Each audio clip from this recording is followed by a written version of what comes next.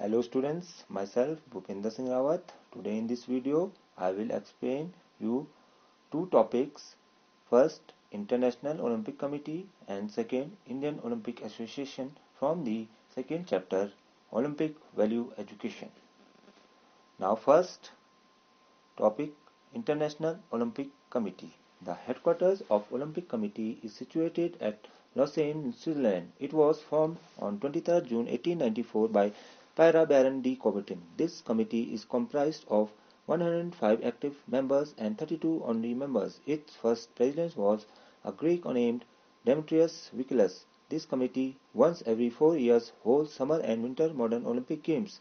This committee organized the first Summer Olympic Games in 1896 in the Greek city Athens, and the first Winter Olympic Games were organized in 1924 in Chamonix, France. Till 1992 Summer Games to help space the planning of the two events 2 years apart from each other. The first Summer Youth Olympic Games were organized in 2010 in Singapore, whereas the first Youth Winter Olympic Games were organized in 2012 in Innsbruck city in Austria. In International Olympic Committee, there are members of different countries. In present, there are 15 members, which constitute 1 president, 4 vice presidents, and 10 executive board members. In simple manner, International Olympic Committee is also known as IOC. It means International Olympic Committee. It is formed on 23rd June 1894. It is non-governmental sports federation who organize multi-sports events. They did not organize single event because it is international body, organize only multi-sports. Its official language is first French, second English, third is Hindi. Host country.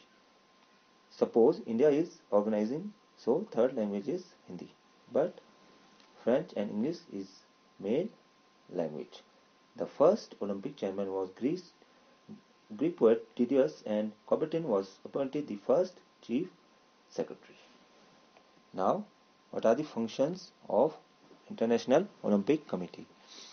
IOC does different functions, which are as follows. The venue where the Olympic Games will be organized is decided by this committee. What is venue? Where the place the event is going on. That place is venue. Then second, to elect the new members, proper functioning of sports program and selection of host city. Got it? Now second, to elect the new members. Now third, the promotion of sports and games. To promote the sport. And fourth, fight against doping. Okay? It also fight against the doping. Fifth, making rules and regulation for the smooth functioning of games. Got it? It also makes rules and regulation. Fifth, to encourage the different organization for the support by social and economical way to the players. Now it also encourages the organization to support the social things. Got it? Now seventh, it encourages and supports the promotion of ethics in sports as well in the education of youth through sports. And it also encourages and supports the traditional way of sports in the youth, in the today's youth also. Then eighth, to motivate the culture and education combined along with sports. It also motivate the cultures of the sports and players also. Fight against political and commercial abuse of sports and athletes. Its function is also to fight against political and commercial abuse towards the sports and athletes, encouraging and supporting the promotion of women in sports at all levels. Its main function is to encourage the players and women to participate in the sports. Now, next topic is Indian Olympic Association. Indian Olympic Association was founded in 1927, Sir Dobji Tata and Dr. Nguyen became the founder, president, and secretary general respectively. Sir Dobji Tata was also the first member of IOC. Its members are chosen once every 4 years. This committee is comprised of a president, 9 vice presidents, 6 secretaries, one only treasurer.